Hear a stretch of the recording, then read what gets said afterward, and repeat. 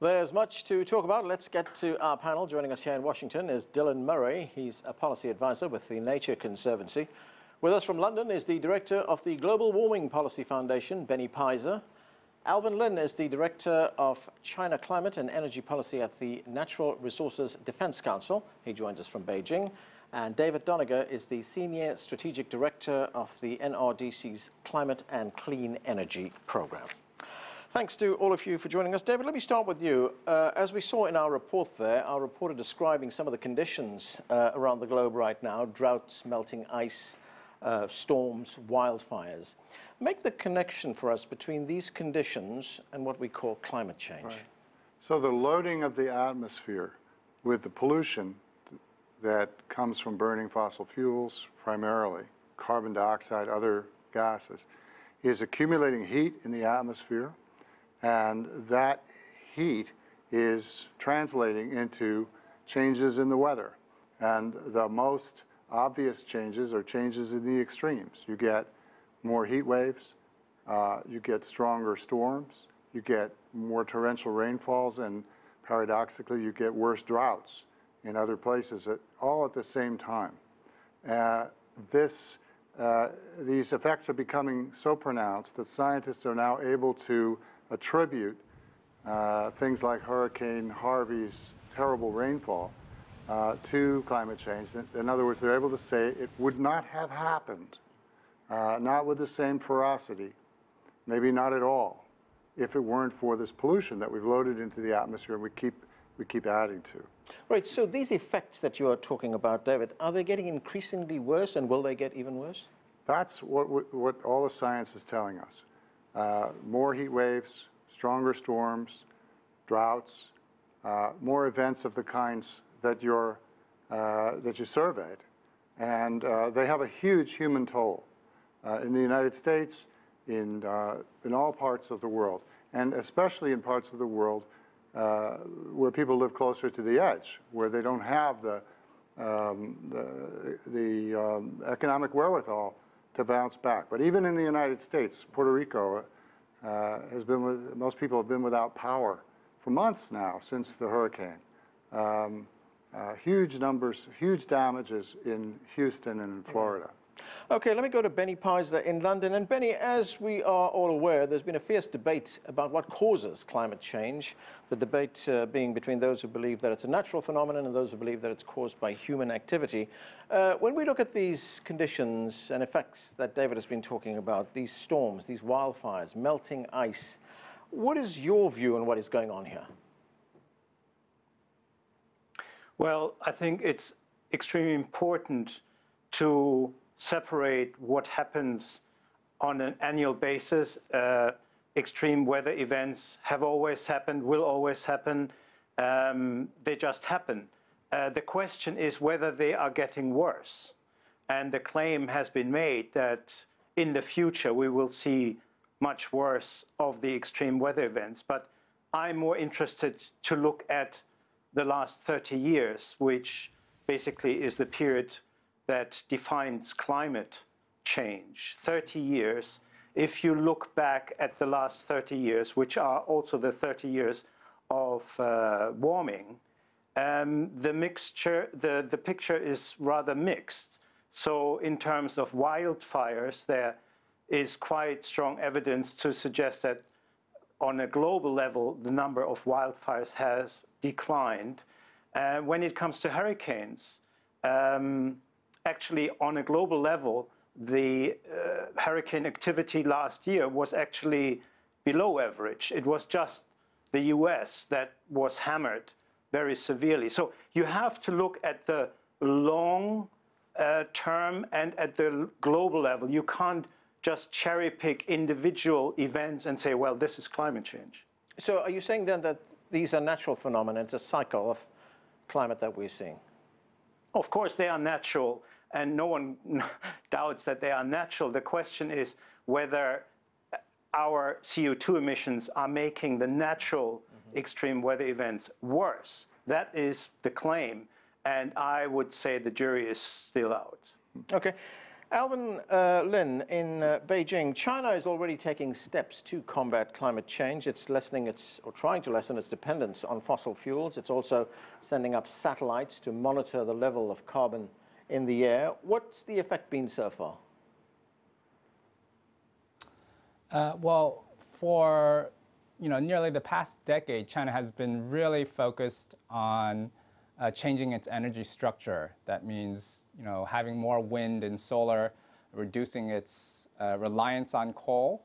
And of course, that brings benefits for the climate, but also air pollution, because air pollution is a challenge in many developing countries, including in China and in India.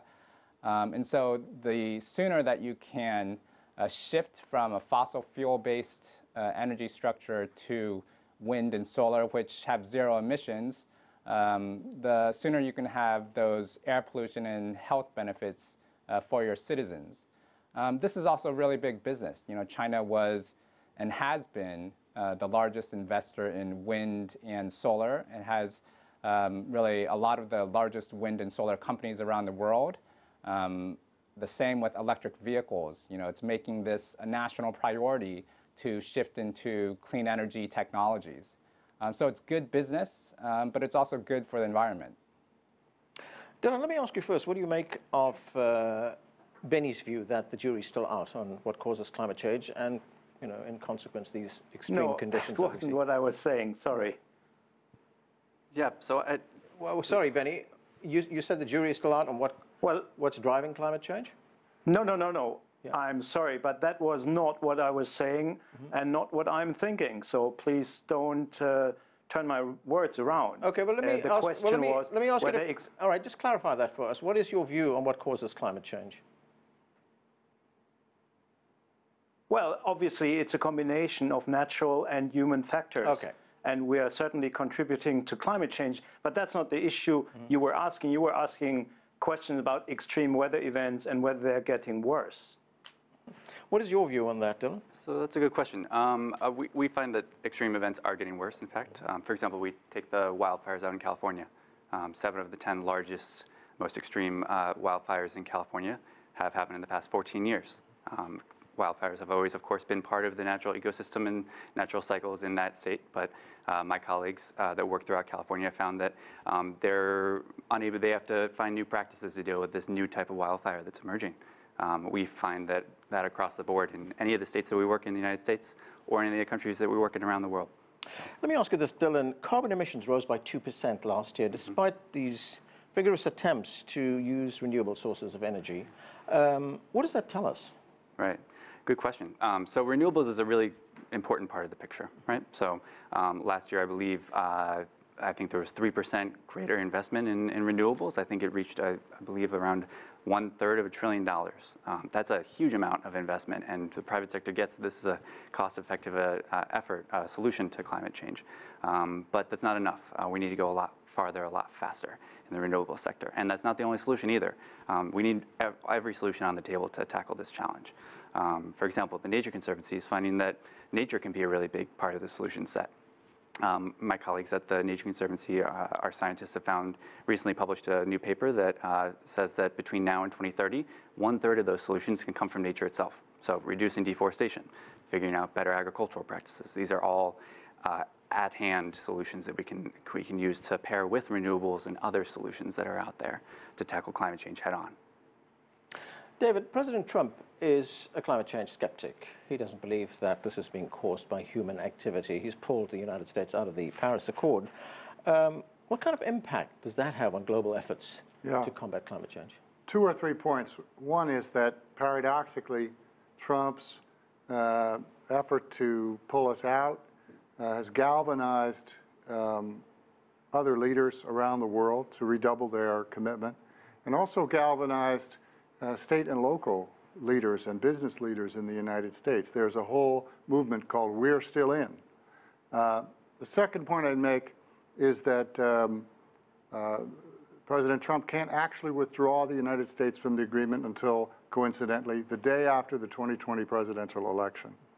So we might be out of the agreement for a short time. The next president can re-enter the United States. So my point is that the Paris Agreement will be here a lot longer than the Trump administration. The climate change problem will be here a lot longer Right. than the Trump administration. And the American efforts under the Clean Air Act and other laws will be here longer. So this is a bad time in U.S. policy, but actually the American business trends continue to be in the right direction. The power sector is continuing to shed coal and move towards renewables and energy efficiency. The auto sector is continuing to improve, and state and local policies are moving forward. Sometimes you have to go through this, but we come out the other side with a stronger commitment from the United States to tackle this problem. So the commitments that the United States made when they signed the Paris Climate Accord, they would still have to fulfill those, implement those until 2020. Well, the goals of the Paris Agreement are selected by each country for themselves. Right. It's quite clear that the Trump administration is doing nothing at the federal governmental level to achieve them and moving us backwards. But the power sector is continuing to clean itself up, for example. Even as Trump and his EPA administrator are trying to repeal the so-called Clean Power Plan, the power sector is continuing to invest in cleaner energy supply. So we might actually get a good distance towards those goals, even with the total failure of federal policy. Okay, we are going to take a break right now. More of our conversation when we return. Stay with us. You're watching The Heat.